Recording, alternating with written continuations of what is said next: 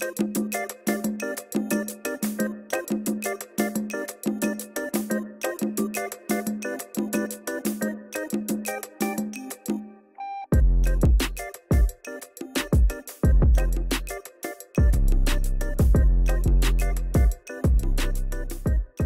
hello everyone. Now I should be doing this intro from out there, but it's so windy and it's so cold. You probably wouldn't hear me, and my teeth would probably be chattering anyway. So I thought I'd do it in here in the warm. So today I'm down in Suffolk, Essex, and I've come down here to do some long exposures. There's some really good subjects down here. I've been wanting to come down here for quite a while now. Even though these subjects aren't anything original, you've probably seen these locations and shots before. It's something I've always wanted to do. It's something I've wanted to capture myself. So I thought I'd come down here for a few days and just do long exposures. So this was meant to be a guide to shooting long exposures, to show you how to get the technique down to a fine art. Though of course the end result definitely won't be fine art. It's just a photograph, just like everything else is. However, this trip's not really going to plan so far, and this is what happened yesterday. So I headed round the coast to Essex to a place called OC, or is it Osea? Not sure. I think I mispronounced one of my later locations, so not to worry. So yeah, there's these beach huts here, and this is what I wanted to photograph. These were going to be my long exposure subject. As you can see, I arrived at low tide, had plenty of time. Never been here before, so I wanted to survey the surroundings to check how this would work out. So there's a line of huts. Nice colour. It's not necessarily going to go for a colour shot, but nice in uniform. Make a great simple subject looking out into the estuary here. So these are going to be my subject. So the idea was to capture these at high tide when the water should come around halfway up the steps. That's what I was hoping, or that's what I've seen the shots done before of. Whether I'd get such a high tide at this time of year, I didn't really know, but I wanted it to cover the boardwalks there, at least some of the steps, so it's just the legs of the beach huts that are standing in the water. It would separate them from the land there. Well, as I was waiting, I thought I'd check my favourite tide app, which is iTides for OC Island, see when the high tide was. So I was there at 10 o'clock. And the high tide wouldn't be until at least 12, so I had plenty of time. But would 5 meters be high enough to cover the steps as I wanted? But you can see this tide starting to come in now, starting to cover up. I'm going to go over that boardwalk, hopefully up to the steps as well. But the height of the tide wasn't my only problem here. As you can see, I'm looking over to my left, and the sun is starting to break through. So when I do this shot, I'm going to be looking into the bright sun. Over to my right, I've got cloud coming in, which is good, but will it arrive in time to block out the sun? Unfortunately, what I found out was that was a rain cloud.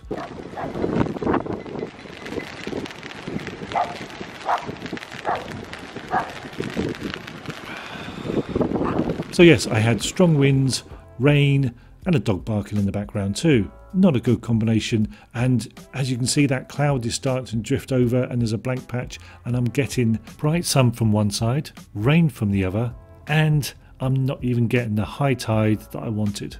Total nightmare. Wasn't going to get a shot. So instead I thought I'd try this app that I recently downloaded called Spectre, which does long exposures on the phone. A miracle as it may seem, it will let you do a 9-second exposure by hand holding the phone.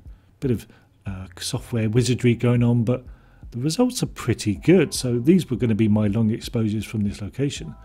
I quite like the results actually.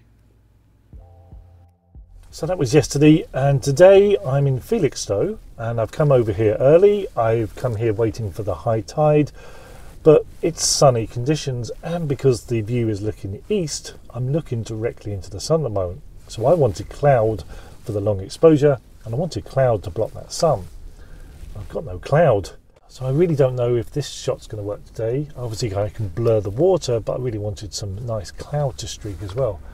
My other problem I was trying to do today was trying to get 2 locations in one day in a high tide, and as they're not next to each other, it was going to be tricky. So I was going to get this shot as the tide was coming in for high tide, and then move around to the coast as quick as I could to get another shot, another subject, as the tide was slowly going out but still at high tide.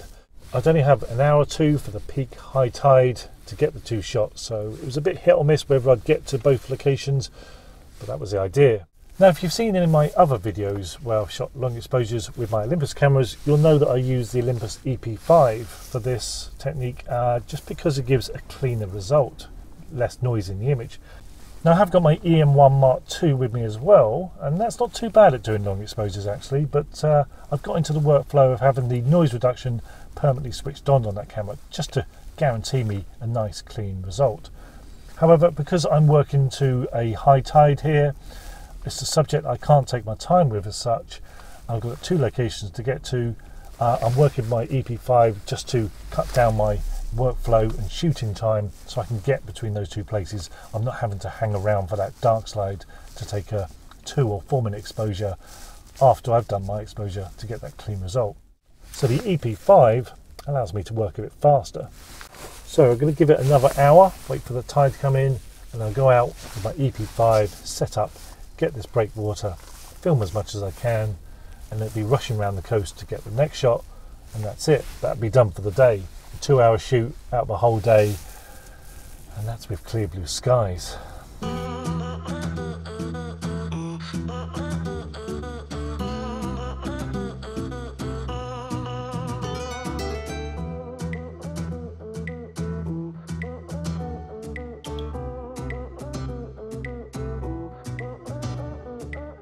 Well, as you can probably see from this silhouetted shot here, that the problem I've got here, I'm looking almost into the sun. I needed cloud to block out that sun to do this long exposure. I had to time it carefully for this time of the year, this time of the day for the high tide. Now obviously if the sun is in the east at the moment, it sets in the west, so perhaps I could have done an afternoon shot when the tide was high, but that wasn't this time of the year or this time of the month. I'd have to wait a bit longer. That's the only way to get over this. But if I'd had a cloudy day, it would have blocked out the sun and I could have got this shot with the high tide in these hours. So there's nothing much I can do. I can't wait for any cloud to build up because it'll be too late. I can't wait for later on this afternoon because it won't be a high tide. And if I timed it differently so that it was a high tide when the sun was over in the west and I wasn't looking into the sun, I wouldn't be shooting today. Well, in order to get a shot here, at least one shot, and not walk away empty-handed, I've compromised a bit. So instead of the wide view of this this breakwater that I wanted, where I'd be looking into the sun, I've gone for half of it in my shot. So I've gone for the view as it bends round to the right to that post. So I'm looking away from the sun a bit more. Still got the sun right over to my left, but by cutting it in half and just going for a square crop, going for a tighter shot there, I think I've just managed to get a shot where the sun isn't being influenced too much. The water is blurred for the long exposure and the sky is just blank as it would be if I had a cloudy sky that I'd have blurred. If there wasn't too much streaking, it would come out just a very blank neutral backdrop, and that's what I want. It's just the subject is the main feature here and everything is just blurred around it to give that simplicity, which is exactly what I'm after on these long exposure shots. It's a simplicity. You don't want anything complicated. You want a minimal subject for a minimal composition and a minimal result. But just because I'm applying a technique that slows down time and creates an end result of minimalism, I don't think rewards that image to be classed as being fine art. It is just a photograph in the end. Anyway, it's a dash over to the next location. See if I have any more luck over there. Well, 50 minutes away. I'm gonna have to be quick.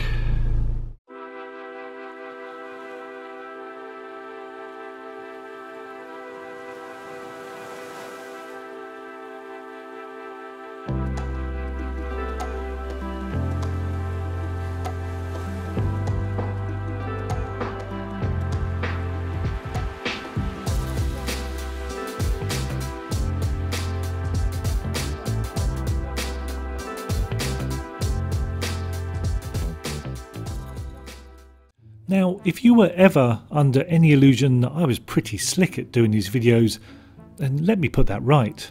So this is me talking to camera, trying to be really professional, and I haven't even switched my audio recorder and mic on.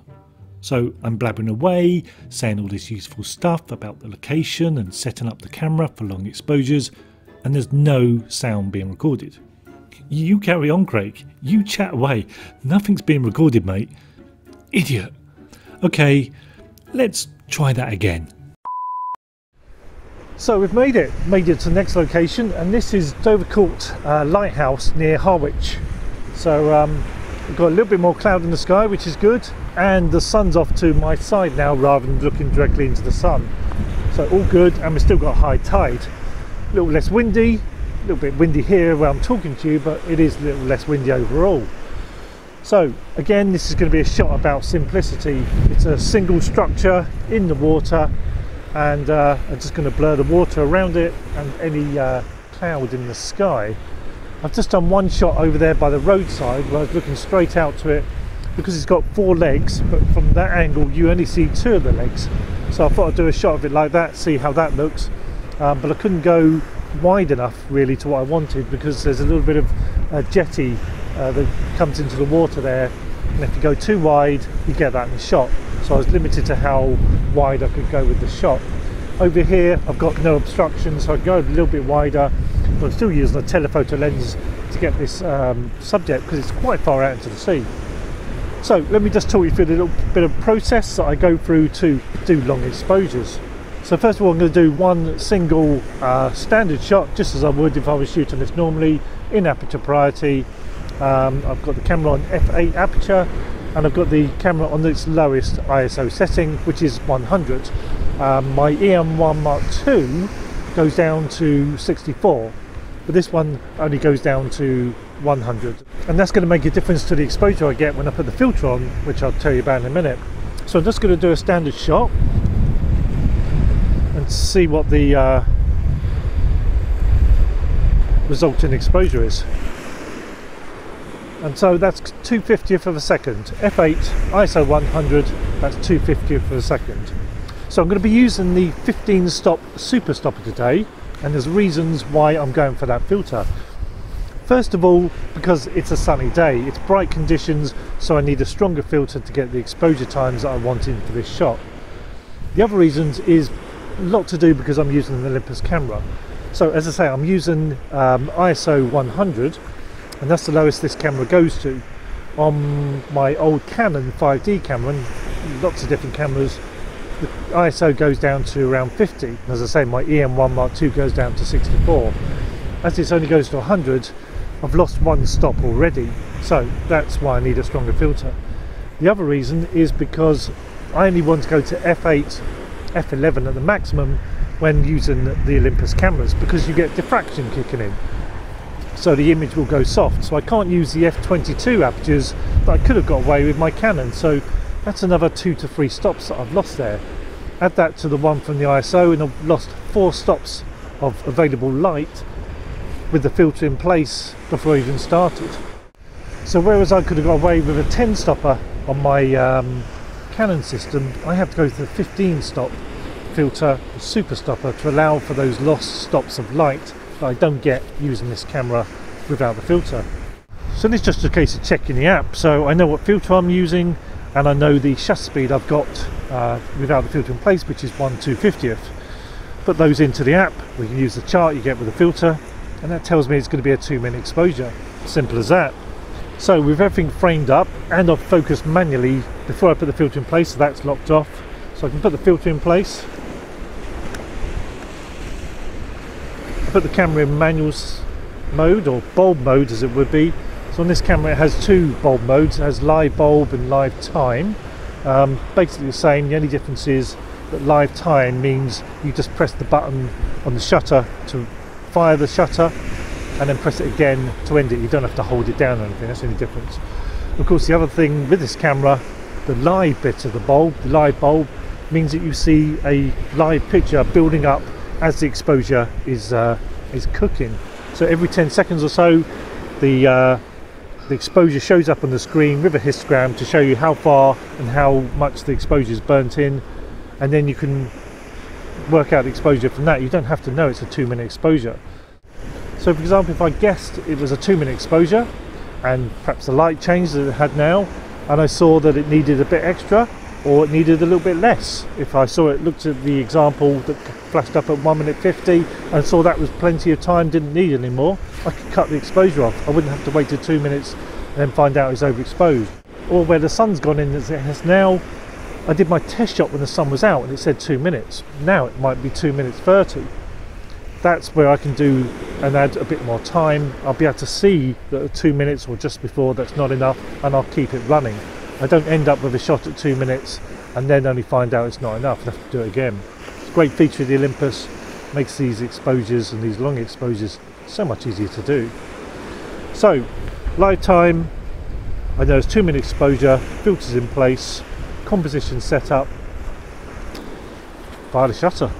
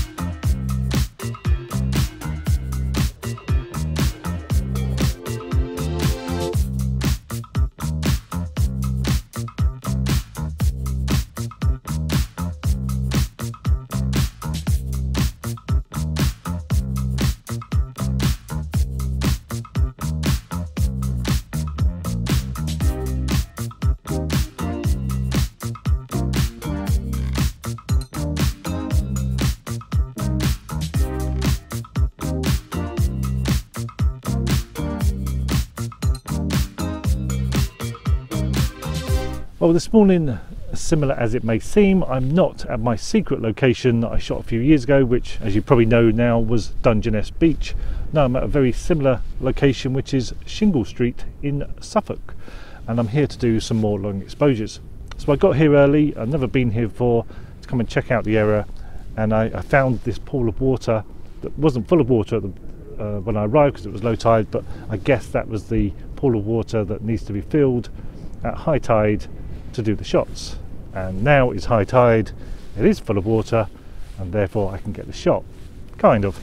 So the idea is to get that in the foreground, and then you've got these cottages surrounding the beach which you have in the background. I was the first photographer here, or the only photographer here, the only person here this morning at low tide, having a look around, but now it's got to high tide. Another photographer's turned up and they're actually doing exactly the same shot. Pool of water, cottages with a long exposure. Now, unfortunately, we've both encountered the same problem here. Not only have I got clear blue skies again, which means I don't have any cloud to blur, it's just the water, which is not ideal. But because of the position of the sun and it's still morning, we're getting our own shadows in the shot. So that's, again, far from ideal. But there's plenty of time. It's only just getting up to high tide now, so I've got a couple of hours to do this shot. Hopefully the sun will move round, hopefully some cloud will build up, block out that sun, and I can get my ideal shot from this location.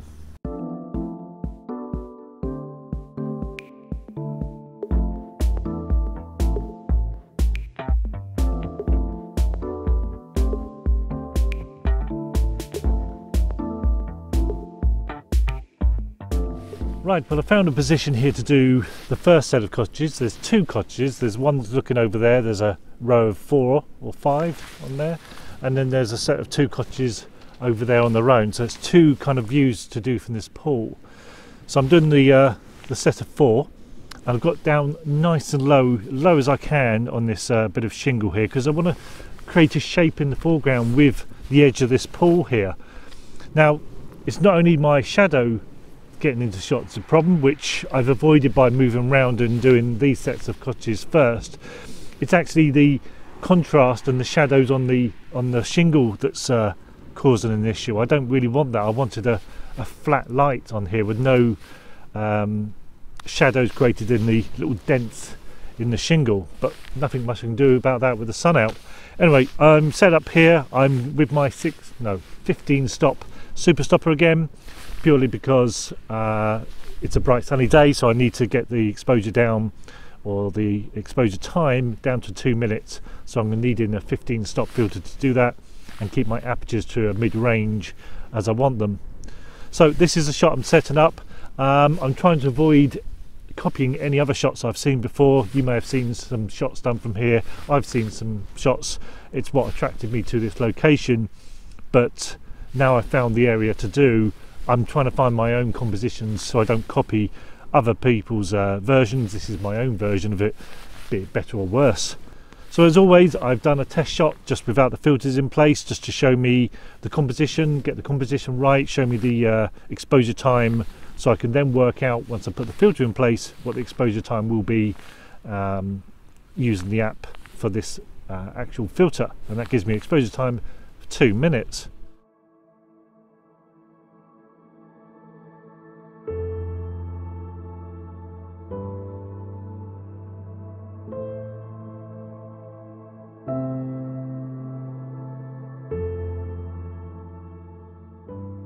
Well, my second shot here, again, I'm keeping really low to the ground. I want to create a nice bit of foreground here with the shaping. There's more shaping with the shingle around on this side. But again, I've got my shadow right in the shot here because the sun's right behind me. Now, I may be able to solve this because I'm going to process these images really quite dark and moody. They're definitely going to be black and white. That's why I want them nice and simple, very minimalist looking shot. But because of the way I'm going to process them, the beach will be very dark anyway, so I may be able to get rid of that shadow that I've got myself in the post-processing. So it's just a case of getting the shot done. There's nothing I can do about the sun at the moment. I can only hang around and wait to get this shot before the tide goes down, if the sun disappears behind some cloud. But otherwise, I've just got to work with what I've got. Hopefully I can get an end result that I'm happy with. Well, I've got my composition set up and I've got myself definitely in shadow in the foreground, but I'm shooting quite wide at the moment, so what I could do is stand back, move back along the shingle here, and then zoom in to get the same composition, and that will help avoid getting my shadow in the shot.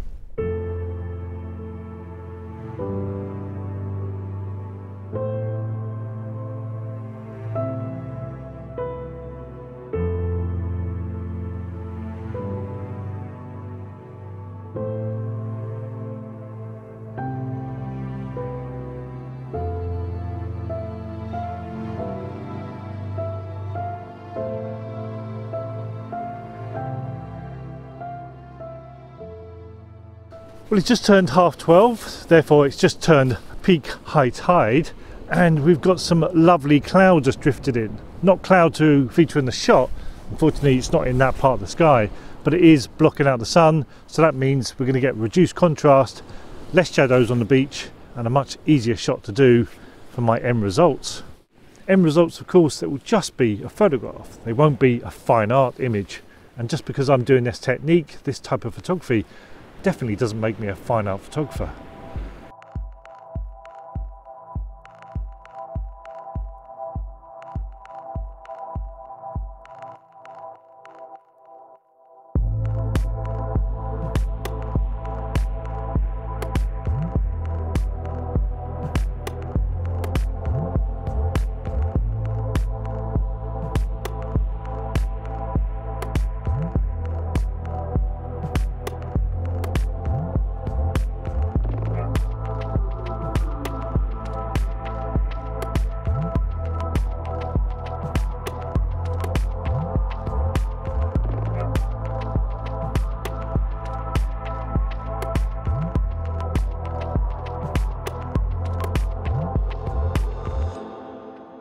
Well, it's been a challenging few days down here in Suffolk stroke Essex, what with the weather, but then again I suppose where would the fun be if it was all laid out on a plate for me and made very easy?